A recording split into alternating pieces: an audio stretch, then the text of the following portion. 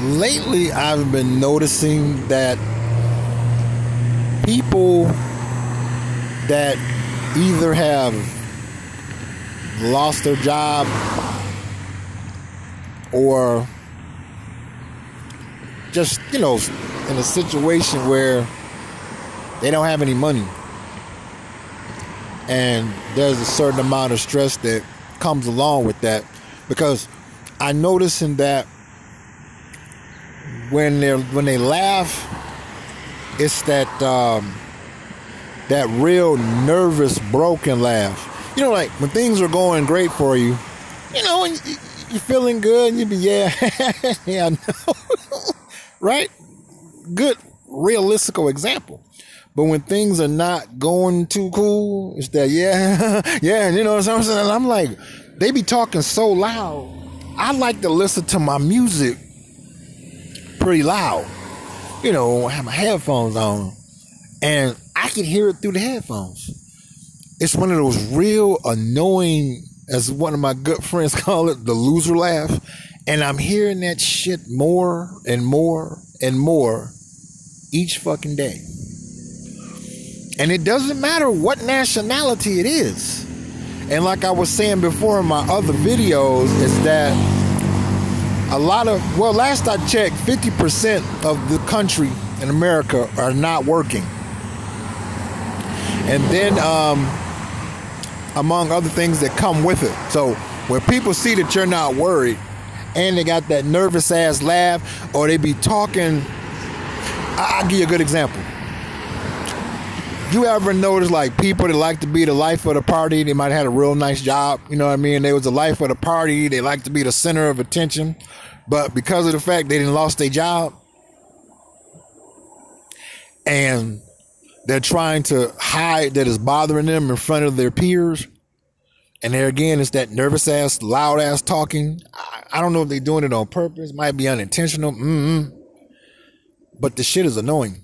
And then again, when they see somebody like me that's not worried, they really, really, really fucking show it.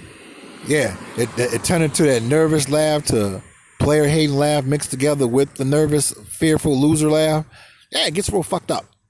And it's women, guys, it's really getting fucked up. And I'm just like, the part that's tripping me out is that these are total fucking strangers giving you the look like you supposed to be obligated to feel that you should lend them a fucking hand. Now, don't get me wrong.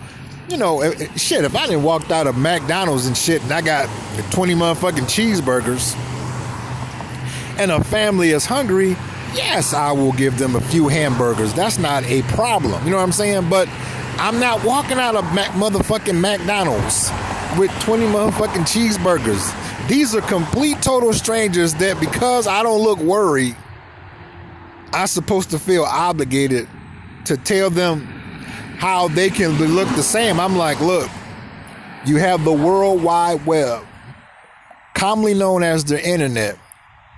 You can put anything in the search engine and hit search and it'll pop up, okay, to get you some damn money. I highly recommend you do the same motherfucking thing. But of course, we live in a fucked up world. You know that song, The World is a Ghetto, by that group War? Nah, motherfuckers want the, I guess they want the easy way, as we would call it, but it's really no easy way. You may learn how to do something a lot faster and cutting out all the bullshit by usually staying away from people that's full of shit. And that's a lot of motherfucking people. You know what I mean? And you get down, you handle your business. People seem to see you when you are no longer making mistakes. That's the thing. I've made my mistakes. I just know and understand what to do and how to do it and when to do it versus when I didn't. And of course, they want to get all mad and shit. And it's really fucked up, because it's going to get rapidly worse out here.